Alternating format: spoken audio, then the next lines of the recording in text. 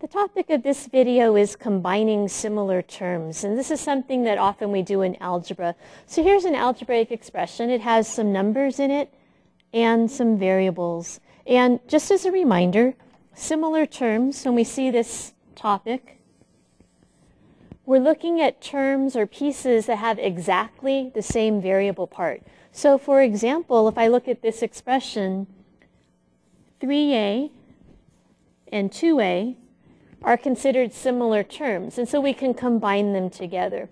So one of the ways I like to think about this, I like to think about this kind of like you're in the grocery store.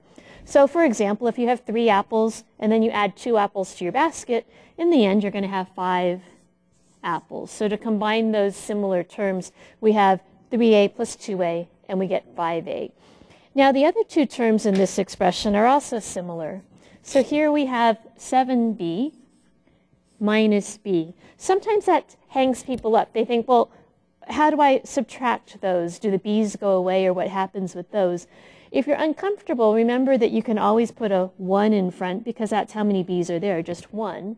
So if you have 7b minus 1b, there's going to be 6 left.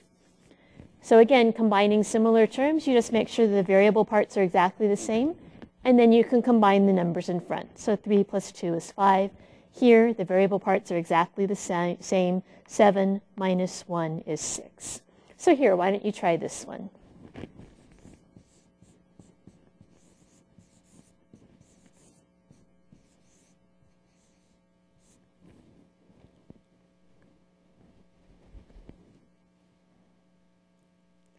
Okay, so let's take a look at this one here.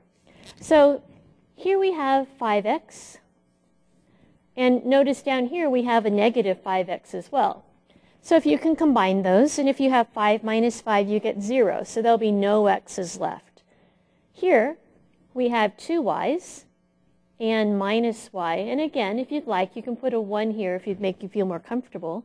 And 2 minus 1 is 1. So in this one, our answer is going to be 1y, which you can write like that. Or similarly, you can also write an equivalent answer. You could just write y. So this way or this way, both of those would be correct. And that's how you combine similar terms.